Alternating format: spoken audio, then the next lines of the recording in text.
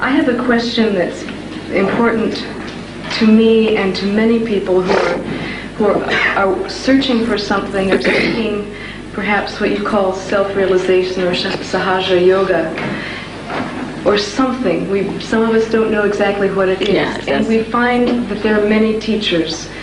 How do we recognize those teachers that you might call fraudulent from the real ones?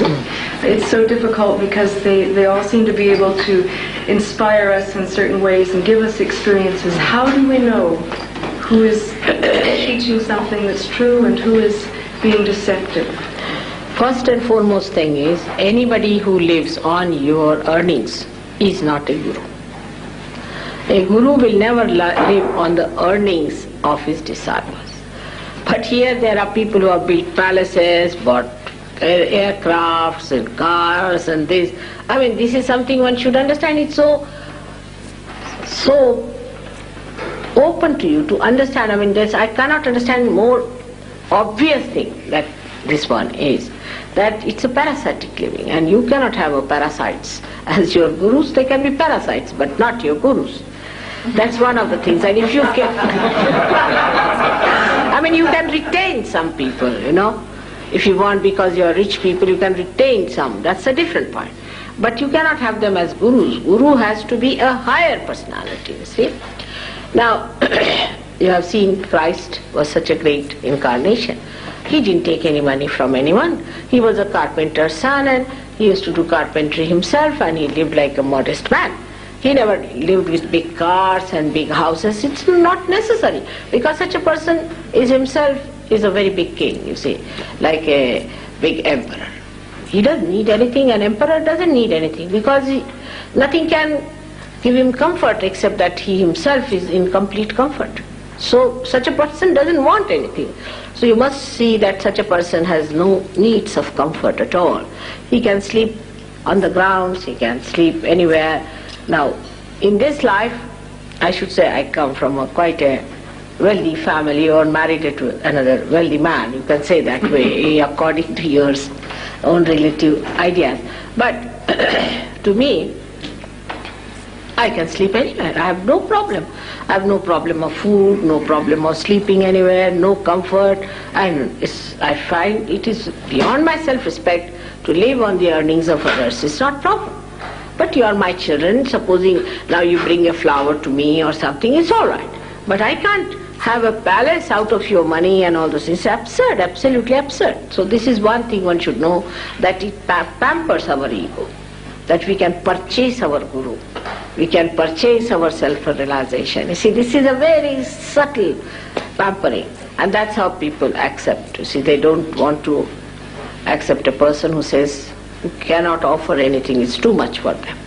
Or maybe that, secondly, could be that people think that if you pay something, then you get attached to it, you go through it, whatever it is. Say you have paid for a ticket, and you find that the whole play is horrid, you can't bear it, but you have to go through it because you have paid for it. That's a human nature, you see. That's a human nature. I have seen that they do it, and that's what it works out. But this is very gross level, I'm telling you. But another should be that in these modern times it is promised that you will become prophets. You have to become prophets. So you must see, have you become prophets out of these? The easiest is to see the disciples of this man. Any XYZ who says he's a guru. Now what is happening to the disciple? Is he a free person? Has he got any knowledge? Has he got any mastery? What has he achieved by being with that person? Now you have seen here there are Sahaj Yogis, one better than the other. You talk to them, they are knowledge. Some of them have met me only for say 8 days or so, they have become knowledge. So what have they achieved, you should say? What is their style of life, their pattern of life, how they behave? And there cannot be any privacy about it. You see, like mafia, you don't tell that and you don't say that and you shouldn't do that. Of course in Sahaja Yoga, the truth is exposed gradually. But it is not like this that if you give some money, nobody knows. Everybody knows everything in Sahaja Yoga. You see? Now, supposing we have to build an ashram, say for example. All right, you build your ashram, you collect your money, do what you like and know about it. I have nothing to do with it. Also among yourself you should know how you got the money, how you spent it, what is the expense and all that. Because ashram you can pay for, but not for your realization. And this is one thing, it's very important, that what you get out of it is important, that you should become a prophet. Have you become a prophet? Then thirdly, you must know that if you are going from one to another, what we call guru shopping business, that means you have not found it. Otherwise you would just settle down. But some people are so weak that they do settle down with one and are finished with them. You must always see the people who go to these gurus, what have they got? Have they got their transformation?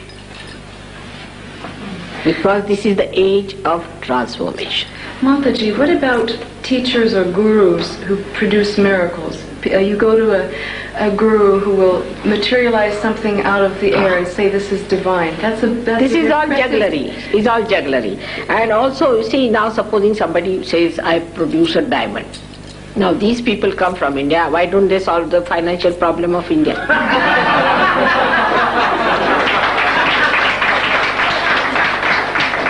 Secondly, you see, at every point they can be challenged. You should say then all right. One gentleman came to me and said that he gave me a diamond. I said, why you? How many diamonds you have? He said, hundreds. Then I said, why did he give you? You should give to your driver who hasn't got a diamond. You see, that is what it is. So it is all jugglery. You should see those who materialize. What have they given you? They have to give you something eternal. If they talk about God, God is not going to give you diamond. Which God has given diamonds to people? Have you heard of anyone giving diamonds? No. So you should ask for something which is the highest, which is the supremost.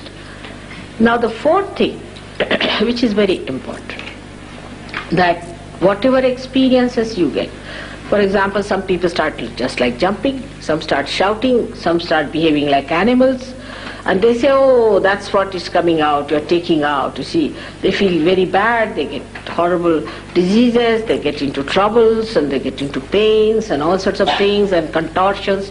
They say, now your subconscious is coming out. Nothing has to be brought out. That's one thing you must know. The subconscious, as I told you, is on the left-hand side and the supraconscious on the right-hand side. What you have to do is to ascend in the center and come up. Above your head is the superconsciousness. And when you become that, then you develop collective consciousness. So those who want you to become like frogs, again, you must know that you are not going to become frogs anymore now. That's not anyway evolution. The evolution has to go higher, not becoming frogs or earthworms, you see. And if you start crawling, it is simple mesmerism. Anybody mesmerizes can do these tricks, you see. It's simple mesmerism. And then to believe that now you are surrendered and all that is all nonsense, you see. It has no meaning to realization. In realization you just become the master. You become the master of it. There are many people in this country who came and lured you by their talks also, talking big about Brahma, Atma Tattva, this, that and everything. That is not the way you can, that is what is just the pendulum moving from Christian sermon to Hindu sermon, and from Hindu sermon to Islamic sermon, from there to the Rabbi sermon. You see, it goes on like that, you see. That's not the way. You have to rise higher within yourself. And that's why those who lecture about these things are really sometimes can be very, very dangerous. And so many have died of cancer, this, that. I don't know what to say, that people who go to these people get into very bad troubles and suffer so much. And then on top of that, when all this happens, they say, you must suffer. That's a very good excuse, you must suffer. You must pay to suffer. You pay money to suffer. And then people go on suffering. Now one thing I have to tell you, that Christ has suffered for us. We don't have to suffer anymore. Those who deny his sufferings will have to go for suffering. All right, have it. But he suffered for us. There is no need for us to suffer anymore. When he is awakened within us, he takes away all that is our ego, means our karmas, our superego, that is our conditioning, completely removed, and you become one with the divine. There is no need for anybody to suffer. And this idea of suffering is all nonsensical. You should not suffer at all. Good. I'm